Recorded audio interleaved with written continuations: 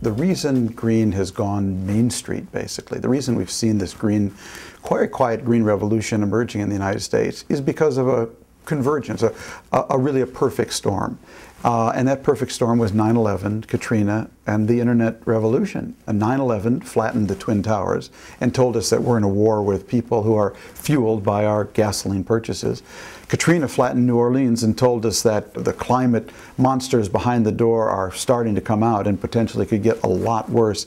And the flattening of the world brought 3 billion new consumers onto the global economic playing field from India, China, Russia, Brazil, all with the American dream, all with their own hopes for a home, a car, a toaster, a microwave, and a refrigerator. And therefore, if we don't find a cleaner, greener way to fuel their dreams and their futures, we're going to burn up, choke up, heat up, and smoke up this planet so much faster than everyone realizes. So what I really try to do in this piece is bring together the geoeconomic, the geostrategic, the climate, and the economic reasons why green has really started to scale politically in the United States.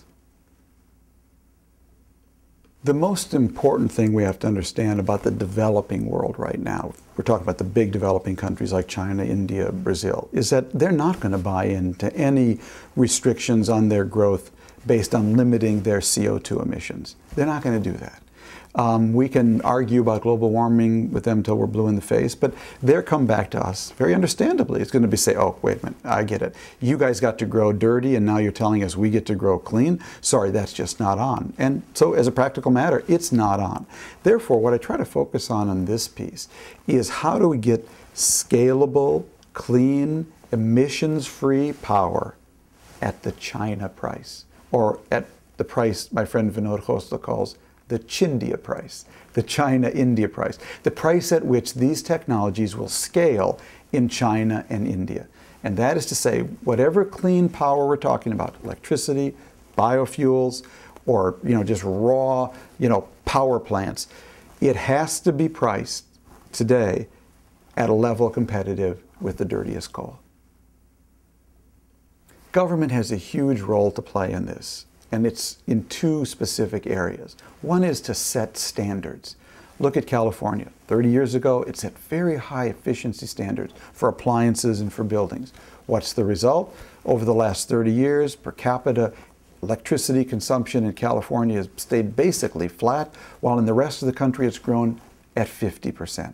So a government that sets really high standards and then says to the market, now you go reach them. And then when the market reaches them, sets a higher standard. That's a government playing the right role. At the same time, government has a big role to play in getting our prices right. Government's job, I believe, is to set a carbon tax or a gasoline tax that basically fixes the price of a coal and gasoline, of these cheap fuels, at a level where the alternatives will be competitive over the long term and really start to scale. But I think the most important thing we as a country can do is to make ourselves the leader in energy efficient products and clean power systems. Because if we're the leader, others will follow. And most of all, we will bring to bear our incredible innovative prowess on these technologies.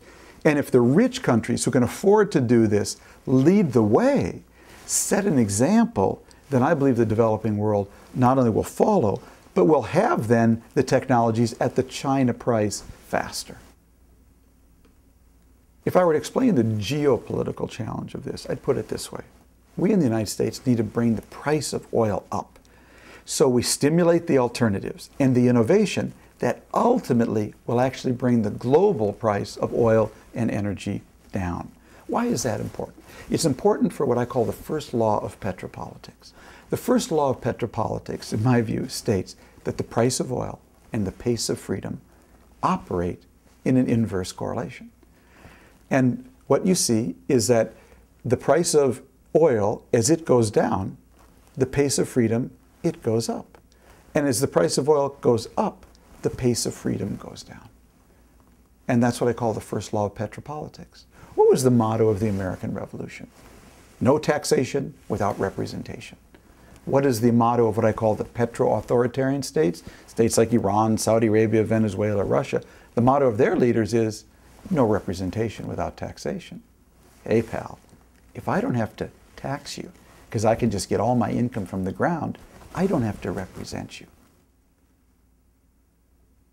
Right now, I don't think any politicians in America have really leveled with the American people about the scale, the pure industrial scale of what will be required for us, what it would really take to have an emissions-free grid in this country, to have emissions-free transport fuels. It's a huge industrial project. This could be the biggest transformative concept that's come along in a long, long time. It's about a Green New Deal.